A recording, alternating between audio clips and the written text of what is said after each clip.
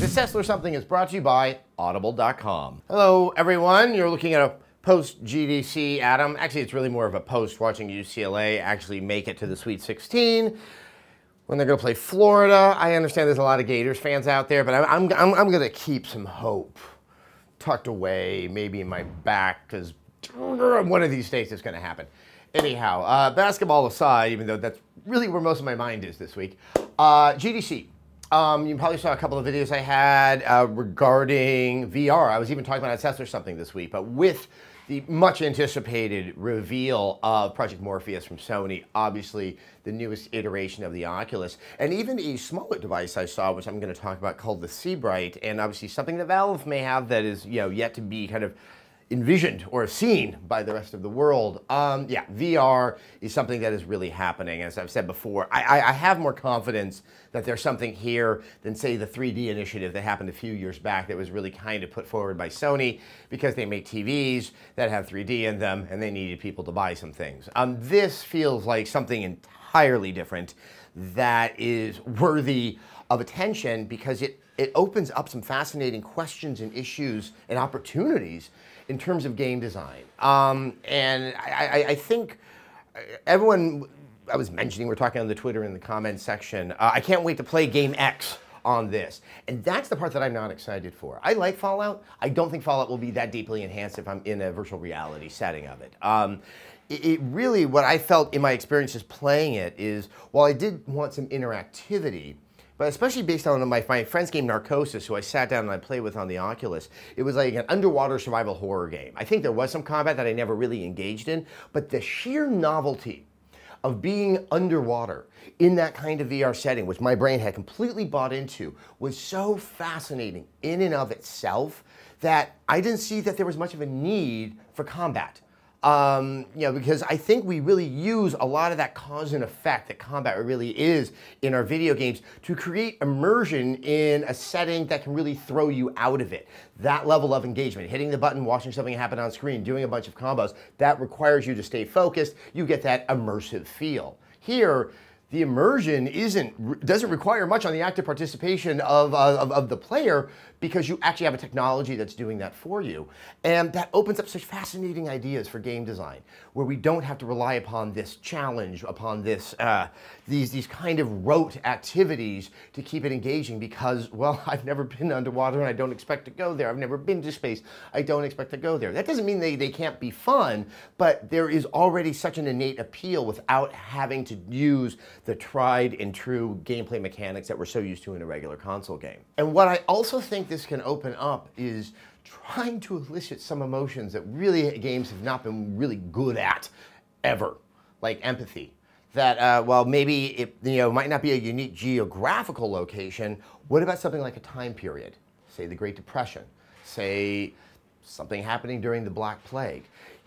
Once again, with your brain buying that situation, yes, it may not be historically accurate to a T, but you suddenly have a sense of understanding, of relating, and maybe caring about other characters in ways that we have to really do in traditional games through narrative tropes that we're all so accustomed to. I think that, once again, there's just such wonderful opportunities to move in the directions that games need to, which is a more thoughtful way to help counterbalance these very enjoyable action games that are pretty much 80% of what we talk about here. Now, I have spoken at length about what the cost of these games are going to be, and I think that's still my biggest question. Everything that we've seen are very small snippets of game that offer a very contained piece of gameplay. Given the things that you have to take into consideration on just a technical level, how big a game could you really have? If you're going to plump down money for Project Morpheus, how big a game can a developer make that might cost 3 times the rate of what a normal game is, with probably a lot of risk attached to it as well. But this is where I think it's going to be a hard sell, both for Morpheus, both almost for all of these VR headsets. It's the way you look. I was at an event last Monday night and I saw 3 people sitting next to each other wearing the headset playing a game. And I imagine they were enjoying themselves. But I have probably what is the closest to the sensation of future shock. When you are in what is fundamentally a sensory deprivation chamber, it's very alienating to the other person. in a very dislocating way. It wasn't a conscious thought, it was a sense of discomfort. That person was there, but for all intents and purposes, he was not there. And if I needed to talk to him, if there was to be any engagement, there is this very clear visual image saying, I cannot be engaged with. And all I could think of is, if my wife came home to find me in that state, I don't think we're starting off the evening on the right foot. It's something that I think is going to have to be addressed, that there's a correct setting and a way that we present how these games should be consumed, because there is something, starts to get into a sci-fi territory that I never thought I would see before. Now, there was one device, it was called a Seabright, far more low powered. It actually ran the images off of a cell phone. And this, you could see the person's eyes because you were actually viewing the game through a reflector that was down here. You know, it was kind of like what we use our teleprompters for.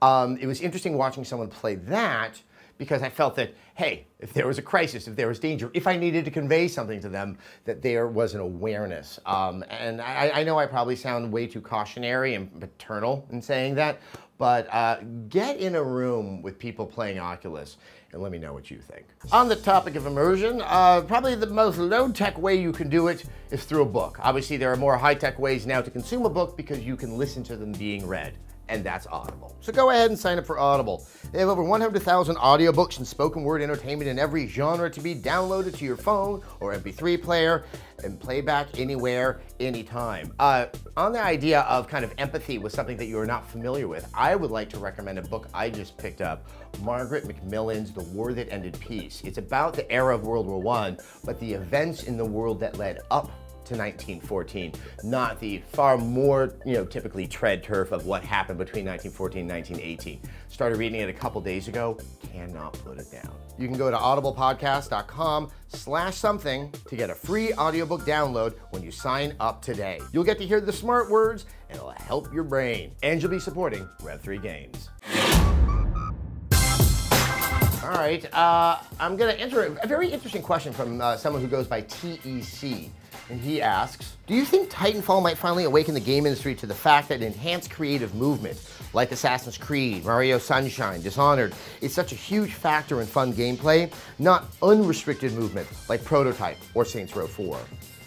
It's a really interesting question. While I don't know if Titanfall will be the wake-up call, there is something about the new freedom in motion that isn't you can go anywhere. It's interesting having just played both Titanfall and Infamous, which, while not completely, does allow you a freedom of movement that's up there with the Prototype or Saints Row 4. And I think some of this comes down to where it's a philosophy I have of creativity, that if you try to do something with a blank slate, it becomes quite paralyzing, and sometimes there's something almost more imperfect than allowing restrictions on the creative person that you have to navigate. And I think that's a good way of looking at the two different types of traversals that those games offer. I think traversal in a game is incredibly important. It's something that should be looked at more and more and more, because those are your fundamental controls.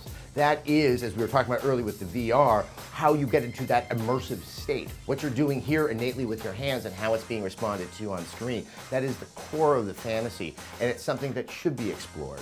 We talk a lot about, is it next gen enough? Is it next gen enough? It's these more subtle things that are going to help define the next gen, not something that's so blatantly obvious.